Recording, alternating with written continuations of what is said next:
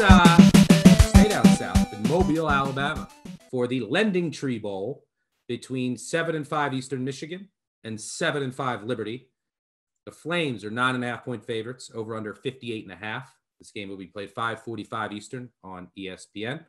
Motivational edge, I say even. EMU is 0-3 in bowls under Chris Creighton. Their last bowl win for Eastern Michigan came in the California Bowl in 1987. They beat San Jose State as 17.5-point underdogs. However, the three bowls that Creighton has coached in for Eastern Michigan, they didn't win any of them, but they covered all three. They lost by 4, 2, and 4. Mm-hmm. Liberty, meanwhile, is 2-0 in bowls. They've won. Both of them came in the past 2 years. Still, this is like an up-and-coming program. Kind of a chip on their shoulder. I think that they'll carry here. So I don't think there's a motivational edge either way. Malik Willis apparently will play. Some project him as a first-round draft pick. I don't personally see it, but he looks like he's going to play and then play in the Senior Bowl. So the question is, can Eastern Michigan make it 4 straight bowls covering, or maybe they can pull off this outright upset? When I look at the handicap from an advanced metrics standpoint, Liberty is better at defending the pass and the run. That's good against Eastern Michigan. Eastern Michigan can't run the ball. And it's really they have a couple of really good receivers. Ben Bryant, the Cincy transfer, has been good at quarterback. The worst unit in this game by far is the Eastern Michigan run defense is horrifying. And Liberty has a very good rushing attack. So is that ultimately going to be the difference here? Is just Eastern Michigan won't be able to stop Liberty's ground game, and then Liberty's pass defense, which is decent, especially compared to its run D, is going to be able to get a few more stops. What do you see here? Yeah, Chris Creighton 3-0 against the spread in those bowl games, but I don't know if the spread matters. You want to win that bowl game, which he hasn't yet, but Hugh Freeze, 5-1 against the spread in his bowl game. So he brings prepared teams. I think that goes back to when we talked about what Lane Kiffin said of Hugh Freeze, that he's one of the best coaches in the nation at getting his team prepared for games. And I think that really plays into this here.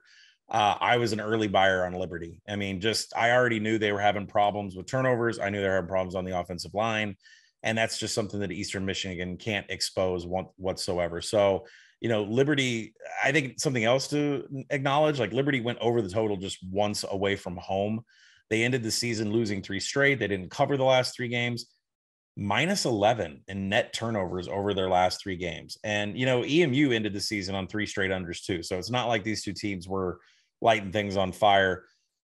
I'm not sure how you don't lay it with Liberty here. And I know that Eastern Michigan historically under Creighton, every game is 1 possession. I think like there's almost never a game where they win by more than 7 or they lose a game by more than 7. But I'm not sure how you don't lay with Liberty. Liberty didn't, cover or win straight up the last 3, but we talked about the turnovers. And, Malik Willis he's not getting any protection whatsoever. This offensive line is ranked 54th in pass blocking by PFF. And if you dig a little bit deeper, Liberty's 128th in passing down sack rate. They're near dead last. They can't protect him whatsoever. A little bit is that him leaving the pocket and trying to do too much, but they can't protect him at all. Eastern Michigan's defense, 119th in havoc, dead last in stuff rate, 92nd in passing down sack rate. They can't get to him. And if they can, he's gone. Gone. So if Malik Willis wants to run, he can run. If he wants to pass, he's going to be able to pass it. If he needs time to throw, he's going to get it against a lifeless EMU defense. They have been lifeless on defense and on offense the last 3 games. Ben Bryant, he just wilted against Central Michigan, 3 turnover-worthy plays to end the season. He had 1 big-time throw his final 3 games. I have no clue what happened to the Eagles in Maction in November. They have a balanced attack, but they're better at passing success rate than they are running the ball. So Bryant can't get back on track with an offense that's top 25 in finishing drives. Liberty's going to run away with this thing. And Malik Willis is off to the NFL draft, and he's going to need to build that stock. And if Bryant can somehow put together drives, the over's in play. So, I think you're looking at the over, but you need Eastern Michigan to do their part. I make this game 54. I think at the key of 59, I would look under.